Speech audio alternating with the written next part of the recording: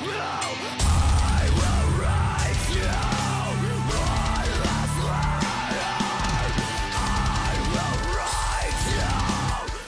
guys, what's going on? It's Trevor from Team Monolith, and I'm here with the last skill tree video for now until they release the other two.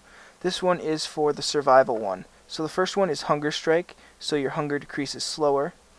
That's for 100 XP. The next one is Field Medic, which increases the effectiveness of healing items for 300 XP. The next one is Stalker, which allows you to make quieter footsteps. That's for 500 XP. That's good for walking around trying to sneak about. Next is Survivalist 1, so when out of food or water, health decreases slower. That's good for if you're going out on long treks and you don't want to bring too much food. That one's for 600 XP. The next one is Stuntman 1, so you take less fall damage. That's for 800 XP. The next one is Hunger Strike 2, which your hunger decreases slower. That's for 1000 XP.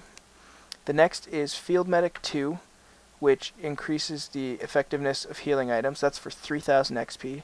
The next one is Survivalist 2, so when out of food and water your health decreases a lot slower than it would have before with the other Survivalist. That's for 5000 XP. Next is Stuntman 2, you take less falling damage. That's for 7000 XP. Next we're moving on to Field Medic 3, which increases the effectiveness of healing items. That's 10,000 XP.